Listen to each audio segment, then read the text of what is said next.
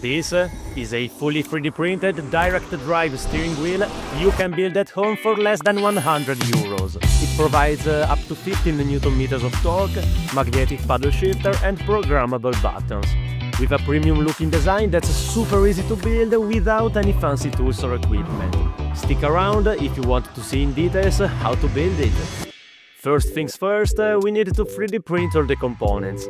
I suggest printing them using PLA Plus with 4 walls and 20% infill for maximum strength. The wheel is designed around a hoverboard motor, since they are extremely cheap if taken from a used hoverboard and allow for high torque of up to 15 Nm. With the components printed, we can see how the steering wheel is constructed around the motor, with the two halves that get bolted together using 2 and 5 bolts and a 3mm nail as the pivot axle. If the 3D printed parts can't slot nicely in the motor groove, you might need to loosen these 8 bolts that hold the motor together to increase the clearance and tighten them back when the two halves are fitted. The front part of the wheel can be completed by screwing the 2 grips in place and pressing a 8/16mm button in the appropriate holes before moving on to assembling the paddle shifters. The shifters use a limit switch that triggers when the paddle gets pressed, and a magnet to provide a super satisfying feedback. First, a couple of wires need to be soldered to the normally open and common terminals of the switch, which can then be dropped in place. Moving on to the paddle, we can see that it has a bunch of holes on its side, in which some lengths of 3mm steel nails can be slotted into, to provide a metal core that the magnet can tract, allowing also to fine-tune the paddle feel by varying the number of them you insert. The paddle can then be slotted in place using yet another nail as the pivot axle, and the magnet can be pressed in place. This procedure can be copied to the other side before moving on to mounting the USB button board under the left paddle and connect all the wires. Wiring the buttons is probably the trickiest step in this build, but with some basic soldering skills you should be able to conquer it with no problem. One pin of each button can be wired in series with the others and connected to the board ground. Every other pin of each button needs to be connected to an input pin on the board in no particular order, since they will get mapped later in the software. To avoid interference, each of these pins must also be connected to 5 volts through a 10K resistor, to pull up the signal to 5 volts when the button isn't pressed.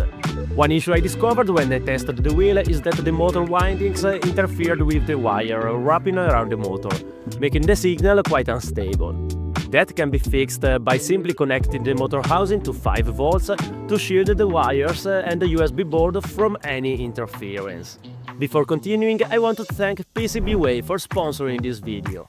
If you don't have a 3D printed but still want to build this project, PCBway is here to help you by providing low-cost, high-quality manufacturing services ranging from plastic and metal 3D printing to CNC machining and PCB making. They offer amazing prices and customer service with low turnaround times. Thanks again to PCBway for supporting the channel and providing an amazing service. Check them out at the link below. Moving on with the build, we can screw the encoder pulley to the back of the steering wheel and slide this component on the motor axle, tightening it using 2 M6 bolts and nuts. At this point, the belt can be dropped in place and the encoder mounted to its bracket, using a zip tie to secure it firmly in place. To tension the belt, I've added an idler pulley to the encoder housing, so that by rotating the encoder on its mount, the idler will press against the belt and tension it. Moving on, we can add the component where the main controller will sit and screw it in place with 3 M6 bolts and nuts. The MakerBase X-Drive mini controller is what I decided to use as the brain of this wheel, since I have already used it in my previous builds in conjunction with the FFBeast firmware, with amazing results and great customizability. This board can be screwed on its platform and the braking resistor added to the underside and connected to the board, making the wires pass through this cutout. We can also connect the motor wires. We will not need the hall sensor wires, so we can cut them off, while the phase wires can be connected in no particular order to the X-Drive Mini A, B and C pins. The encoder can also be wired up to the connector, following these colors here, to complete the electrical part of this build. You'll also find a circuit diagram for these connections at the link below. Last thing on the list is to assemble the quick release base. For that, an 8mm threaded rod can be cut to 8.5 cm and used to align these three components. This U-shaped structure will hold the main assembly using other two lengths of threaded rods, giving the ability to swivel the steering wheel up and down to find the perfect angle, after which the nuts can be tightened to secure everything in place. You might now be wondering how will this base be mounted to the desk or simulator frame, with also the ability to quickly remove it if needed.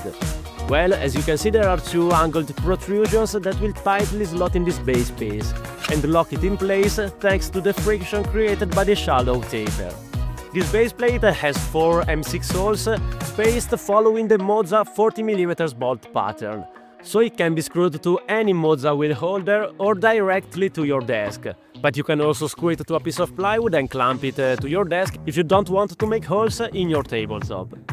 The tapered quick release works amazingly well, providing a super tight fit with absolutely zero wobble.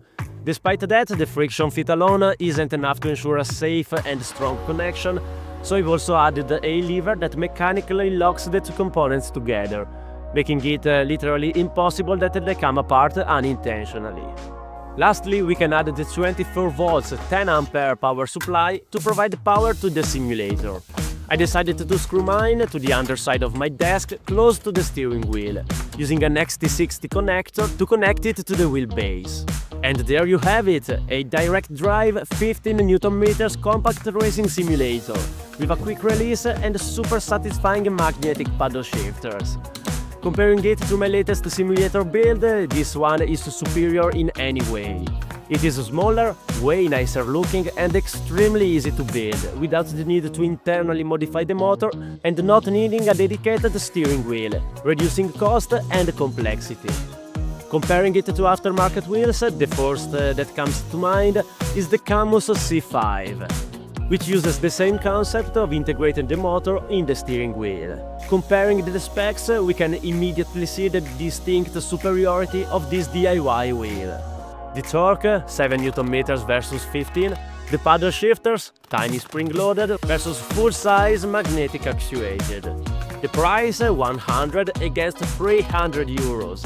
Comparing it to something like the Logitech G29, it's not even worth it, due to the DIY wheel being direct drive and having double the torque of the Logitech. Again, at less than half the price.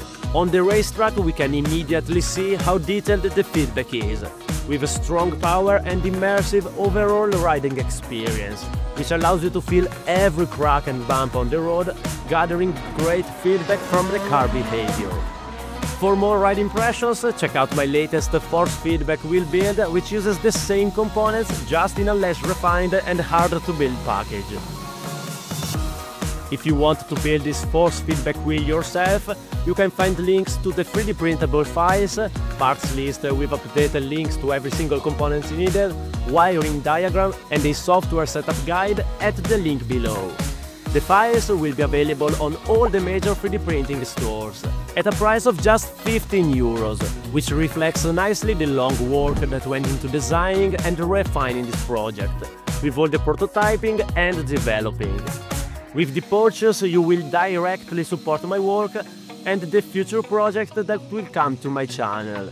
Just to mention some, I will for sure build a pedal set in the same style of this simulator, and probably even a rally-style steering wheel, shifter and handbrake to allow for a different riding experience. But that's for another video, so subscribe if you don't want to miss any of my future builds, consider joining my Patreon, and I will see you in the next one!